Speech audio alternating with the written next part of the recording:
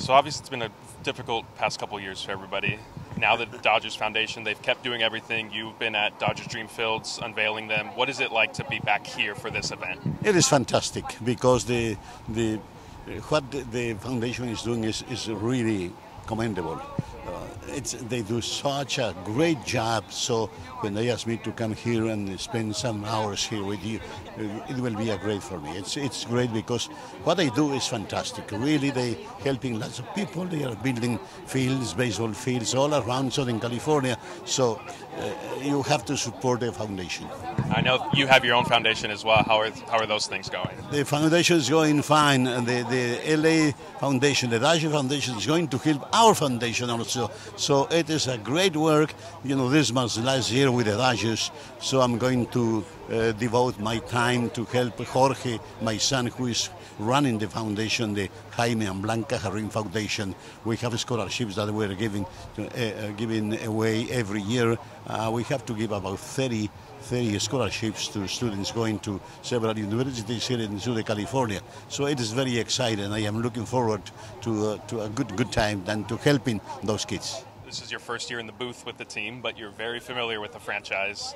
What can you say about the work that they do in the community? I mean, it goes back to my youth. I mean, as a child, I remember how much the Dodgers did here in LA. I used to go to clinics with my dad in East LA and St. Gabriel Valley and everywhere, South LA, Compton, and you name it, Watts, to see exactly how these kids idolize the players, but to see these kids react to having their heroes alive and in person and say, I can go out there and listen to that person and he's going to instruct me about baseball, about life, about education. It means a lot to me to live it here now as a Dodger because I saw from far away for so many years and I know the impact I've had in the communities, and everywhere I go, there's always somebody saying, I remember going to a clinic. Your dad was there, or Tommy Lasorda was there, or Alex Cora was there, or Pete Guerrero was there, and it's pretty special. How important is it for the Dodgers to not only have star players to obviously attract fans here at the stadium, but to, like you said, to show kids in the community, like, hey, you can do this too, and to be active themselves outside of the Dodgers Foundation? You got to remember something. I mean, yeah, they're star players. They also have a mom, they have a dad, they have uncles, they have kids, they have a grandpa and grandma, so they identify with these kids.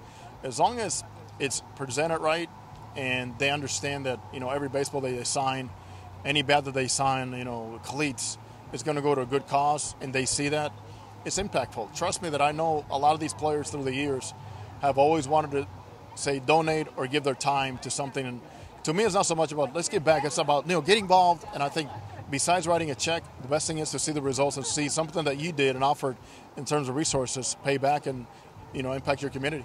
Is there anything in particular that you're looking forward to tonight? Obviously, I think Jennifer Lopez might be the popular answer for everybody, but where do you fall? I'm not going to fall from that. It's J-Lo, man. Come on. I mean, I for so many years I've followed her since she started back in, what was that show on about the clown and all that kind of stuff? And I forgot back the name. then, okay.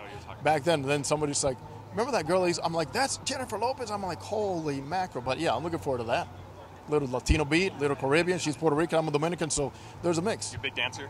Nah. Okay. I'll save my best moves maybe for my wife a little bit later. Great. Thank you. Got it.